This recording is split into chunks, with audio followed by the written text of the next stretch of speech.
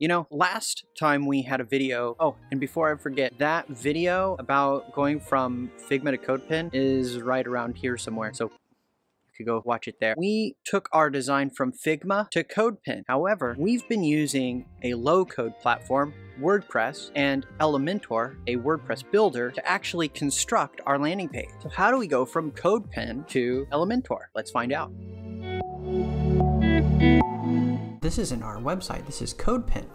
So we want to actually bring it over to our website here. The first thing to do is to edit this with Elementor. So we're going to click that, completely erase this all out. Okay, all of it. And what we're going to do is we're going to come over here and we are going to place this HTML in there. So what I can do is actually grab everything in here, copy it, come over here, we can click this structure. All right. I like to right click the blue tab and edit section and make sure the height is fit to screen, so it's a full height. Now our box is in the middle, thanks to Flex CSS. The next thing we're going to do is come up to our dice and we're going to go down to hiding the pro features. We're going to go down to general and we're going to add in our HTML. Boom. Okay, so now we have our HTML area here and we can add that code in. Boom.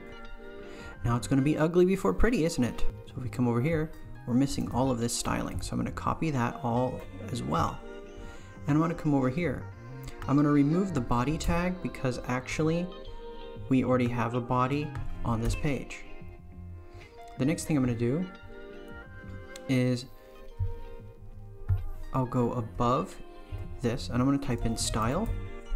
This gives us a style sheet inside this HTML, and now I'm going to paste our style sheet in there. Alright, not everything is perfect, as you could tell. It looks pretty good actually for what it is. We just don't have these things centered. Let's go see why that is. Let's go to style, let's go to typography. Yep, center aligned. That's what was missing. And then I'm just going to update it. Come over here. Oh, it's fixed. Looking good. Now, ooh, see that? We have this overlap. So what I can do is, again, go back to this section, edit it. We called it LP, so here's that background color. So what we're going to do is go over to settings, style, background, classic, color, paste in our color, and there we have it. I can update, and this will have the full color at the bottom. Looks like we need a little bit of some styling here still. So for example, this input field here with the ID MC email, we were doing this border for it. Let's put that hashtag there to really force the style. Now it's overriding it. Okay, so I just added that to there. And let's do it for the button as well. Let's go down to get the button. It's called submit class button ID MC embed subscribe. So we're going to grab that as well. I'm going to put a hashtag and then it really forces it. So let's go back to here. Here I have a width and we can do custom. Aha. And now it's going around there, you see? It's nice and tight.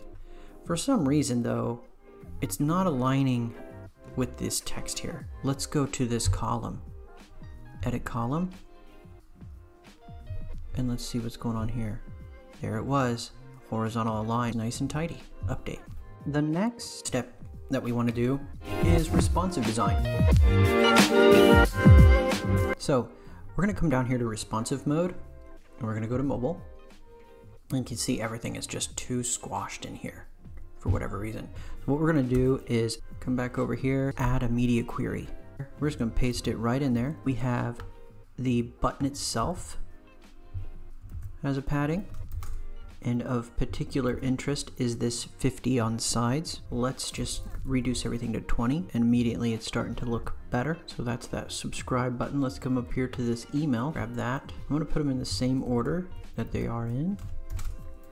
And here we're gonna do padding 0. See what that does. Okay, let's do 0 here as well. Yep, starting to do it. Starting to fix the alignment issue. Aha, min width. Because of that min width on email, bring that down, min width, and I'm going to say 0. Yeah, okay. So now we don't have a min width. So that form was giving us a headache. So we had to add this media query to it. Let's take a look on tablet now. Perfect, actually. Desktop, perfect. Back to mobile, perfect. Now we want to add some padding in here. So let's go ahead and on this email form, let's add just a little bit of padding on the left. So it's like usually top, right, bottom, left. So the left is the last one right here. And then let's do it for our button as well. Let's just give it some 0.5 pixels for the left and right. Maybe we go to 10 on that. And what I'm doing is I'm just adding it on the left and right there. And to me, that looks pretty good. There we have it. We have our, let's see what happens. Ooh, nice and tidy. You know, I think that that's pretty good for now. We have our